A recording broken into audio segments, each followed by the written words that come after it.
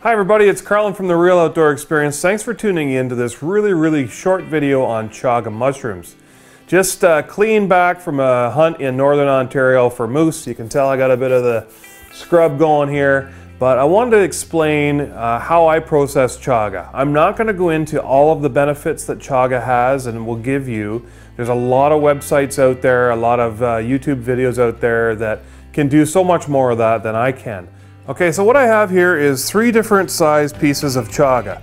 Now you can see that the inside of this one is a really nice golden dark hue, and same with this one. These ones are a little bit older than this one here. This one just came off a tree and it's actually still damp and somewhat pliable. So the first thing that I do is I take a look at the chaga.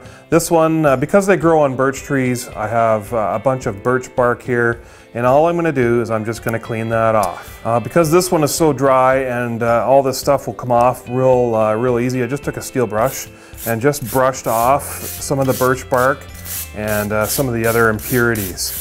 Now, I used to, before I knew better, take all this black stuff off, but you want to take this black stuff and put it into your pot or whatever as well, whatever you're holding it with, because that stuff processes down as well, and it's all part of the chaga mushroom. It's good for you. So we finished processing our chaga, taking all the bark off, getting all the nasties and the little impurities off the outsides. One thing I will tell you is that when it's wet, when it's fresh right off the tree, way easier to process. I'm going to show you that right up next. Okay, so when it's wet, you can actually even take a utility knife like an Ofla here and just easily chip pieces off. The only downfall to this is it is wet and I am going to have to dry it, but that's okay, not a big deal. Okay, so that's one method. The other one that I have to use for the dry stuff is a little hatchet.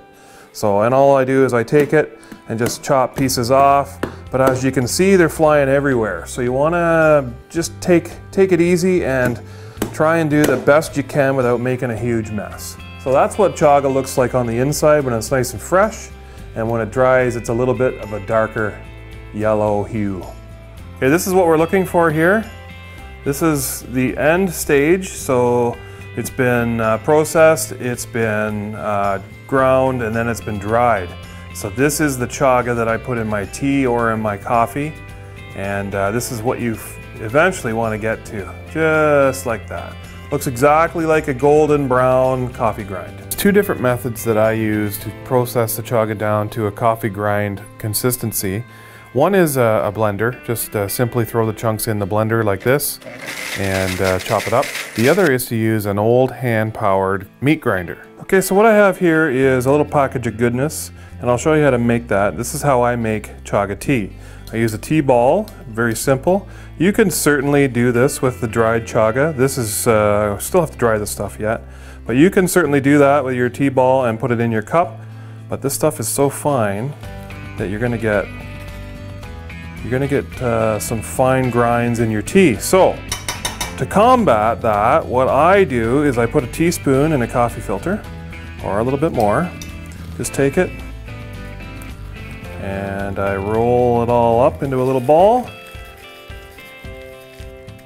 Give it a twist, and I put it inside my tea ball, because I don't like all the grinds. Now that's not going to open up. So what you're left with is a little bit of a package of chaga inside a coffee filter, and that is clamped down by your tea ball. Now this package here is good for about 3 or so cups of tea, or until it starts to lose any kind of shade of brown in your water. One last step before we get to the tea part is the drying out. So simply just take a cookie sheet and put a thin layer of chaga dust grind on it. I use the convection feature in my oven. Just roast it until you get a nice dry finish on the chaga, and then I store it in an airtight container.